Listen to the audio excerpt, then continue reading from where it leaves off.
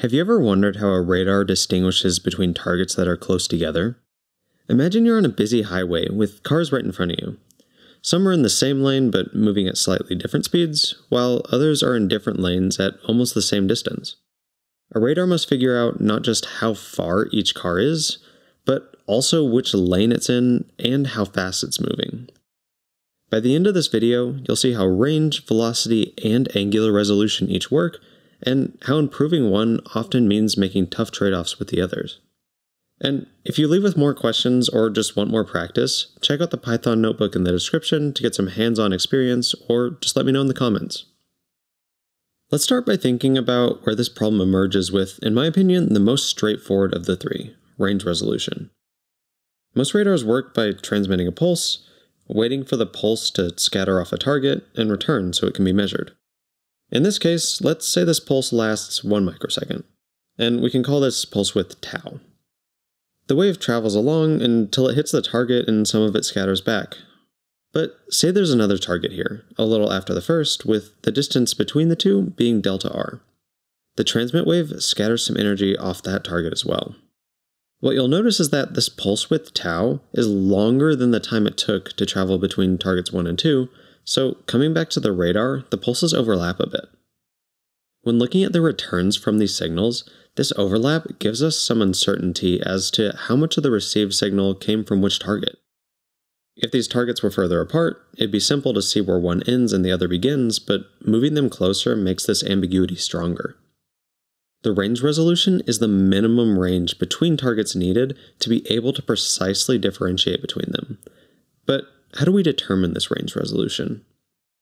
Well, as we saw, to not see this overlap, we want this pulse width tau to be less than the time it takes to get from target 1 to target 2 and back. By the way, I want to emphasize this and back in my script. I said it because it really messed me up a lot when I was originally learning this. Since these waves are traveling at the speed of light, dividing delta r by the speed of light will give you the time in seconds it takes to travel from one target to the other. But then it must travel back since we only measure the signal after it's been reflected. So let's add a factor of 2 here to account for that reflection. Now, we know that this pulse width tau must be less than the signal's round-trip time to avoid the overlap. So we can bring the tau up here and set up this inequality. From here, solving for delta r gives us the range resolution of the radar. Really though, we say that the range resolution is equal to c tau over 2, because it's the minimum range delta that we can detect. What's cool is it's literally only reliant on the pulse width. So if we plug in this tau equals 1 microsecond that's been sitting here, we find that the range resolution is 150 meters. If you've seen the range resolution equation before though, this might not be what you expect. Oftentimes this is expressed as a function of the signal's bandwidth instead. So how do we get it from a function of tau, which is in time, to a function of bandwidth, which is in frequency? We can achieve this using the fundamental relationship between time and frequency. In general, the longer we pulse, the finer the bandwidth resolution gets. And on the other hand, the more bandwidth we use, the finer time resolution we get. This means we can say that our pulse width tau is roughly equal to the inverse of the bandwidth b. Now, this is only exactly equal in ideal systems. Windowing, side lobes, and more affect this in real life, so it's just an approximation. Using this, we can say that the range resolution is roughly equal to the speed of light divided by 2 times that bandwidth. This is something I'll dive into more in a later video when I talk about pulse compression, because we can actually kind of game this to get good range resolution while also having good maximum range. If we look back at the beam we're transmitting though, we now know how close in range to one another these targets can be. But what about to the left and the right? Or, in other words, along theta? Well, this one's not quite as exact because, as you can see from this antenna pattern, there's no point where we're actually getting 0 returns from the second target. There's points where we get less or near 0 reflections, like if the target was placed at one of these nulls here, but it's not as perfect as the range case where the pulse ends and we get no reflections past that time. What's pretty commonly used to approximate the angular resolution is the beam's negative 3 dB beam width, or the point along the pattern where the power is negative 3 dB down, or about half the power from the highest point. You could also use the first null beam width instead, which is the width to the first null on either side. Using the 3dB beam width, if we're looking at a target and another comes up at an angle outside that beam width, we know that, assuming the two targets have the same characteristics, the second target will be at most half the power of the first target, making it much simpler to differentiate between the two. Now, what we want this beam width to be depends on the application, but often system designers will opt for what's called a pencil beam, which is basically just a really thin beam.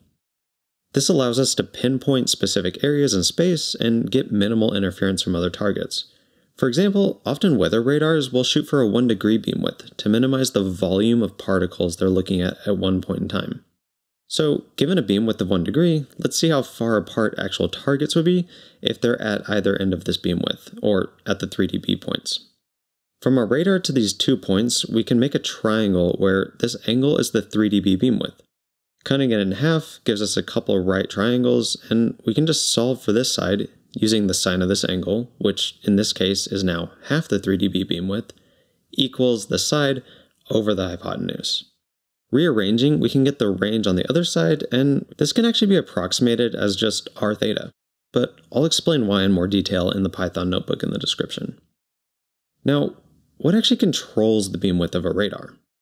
This could be a whole video in itself, but the two biggest factors are the wavelength and the size of the antenna aperture.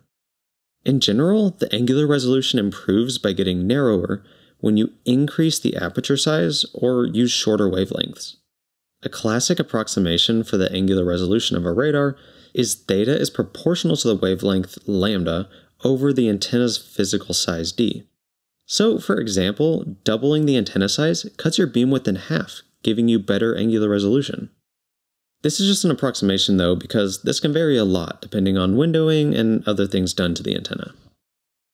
Okay, the last component of resolution we'll talk about is the velocity resolution, and this one's actually pretty different from the previous two. This is the radar's ability to distinguish between two targets by their radial speed, even if they're at roughly the same range. In other words, what is the smallest difference in velocity between two approaching or receding objects that the radar can detect as separate speeds? For example, if one car was moving at 100 km per hour and another at 105 km per hour, can the radar tell that there are two different speeds, or will it just show up as one average Doppler blur? A common way to measure the velocity is by transmitting multiple sequential waveforms. Once a few of these reflect off the targets, we can take each of these return waveforms and align their starting points. Each of these individual points in time will have some phase difference as you traverse from sample to sample, with the magnitude relative to the velocity of the target or targets. This can then be extracted using the Fourier transform, which will give us a frequency spectrum that we can relate to velocity using the Doppler velocity equation to get a velocity spectrum. There's a lot more to it than that. This was a super simple explanation, but I covered this in my previous video on Doppler velocity for FMCW radars, so you can check that out right here. With this velocity spectrum, we can find the velocity resolution. If we were to digitize both of these axes, on this axis, you would have n samples separated by your system's sampling period, Ts, which is the inverse of the sampling frequency. Then, along this axis, we have m samples, separated by the pulse repetition time, which is the inverse of the pulse repetition frequency, or PRF. Since the sampling frequency is generally much faster than the pulse repetition frequency, Ts will be smaller than the PRT, so we can call this the fast time axis, and this the slow time axis. So, how do we find the velocity resolution of this? Well, don't we just need to find the distance between each of these discrete velocity cells? I mean, if one target is traveling at a velocity here, and another is traveling at a velocity here, that'll just merge into a single value. We know the number of samples along this axis because it's just the number of pulses we transmit, so if we knew the extent of this axis, we could just take that extent and divide by m to get the difference in velocity between each cell, effectively giving us the velocity resolution. Luckily, the relationship between velocity and Doppler frequency shift is a known formula. Velocity equals Doppler frequency times the wavelength over 2. Since we previously took the Fourier transform of this axis, the extent will be negative half the sampling frequency to half the sampling frequency, which in this case is negative half the PRF to half the PRF. Putting this all together, we can see that the extent would be PRF over 2 minus negative PRF over 2, which just simplifies to the PRF. Divided by m gives you the frequency difference between each of these cells. From here, that can then be plugged into this frequency term to get the final velocity resolution. And finally, we just found the minimum difference in velocity between targets we can detect is the transmit wavelength times the pulse repetition frequency over 2 times the number of pulses that we transmit. Now that we have the 3 main types of resolution, it may seem from these equations that we're able to change each of these parameters independently, but as always in RF engineering, there's trade-offs even when they're not immediately obvious. One example of this is a trade-off between velocity and range resolution. As we can see from this equation, velocity resolution gets better, or smaller, as we increase the number of pulses m. This effectively increases the amount of time that we're taking measurements, otherwise called the coherent processing interval that I talked about in the FMCW Doppler video. Now, it may not look like it, but in a roundabout way, this actually decreases our range resolution. While the theoretical range resolution is determined by bandwidth or pulse width, in practice, our ability to realize that resolution depends on how finely we sample the returning signal. In this case, since we're increasing the time that we're taking measurements, we're also increasing the maximum unambiguous range. This would be fine if we scaled the number of samples with that increase in range, but if we don't, due to signal processing constraints or some other limitation, that same number of samples is stretched across a longer range, making each of the cells larger. This means that while our physical range resolution might not have changed, we're actually sampling at a coarser resolution, so we can't take full advantage of that range resolution. Pretty unfortunate, right? So, like with everything else in radar, we really have to do this dance between all the different metrics we're trying to hit, and eventually you have to make some sacrifices when designing the system. And that pretty much wraps it up. If you want more practice with this, or you just want to mess with some of the other trade-offs, check out the interactive radar cheat sheet in the description where you can play around with these concepts yourself and solve some practice problems. Like I mentioned in the last video, I just launched a website that I'd love for you to check out. It includes all the resources that I make for these videos, cool merch to show off your radar obsession, and even new channel memberships where you can get access to extended Python notebooks, members-only posts, notebook walkthrough videos, and more. I also just want to say a huge thank you to all the people who have already signed up. It's been really cool getting to talk and learn about where you all are in your careers.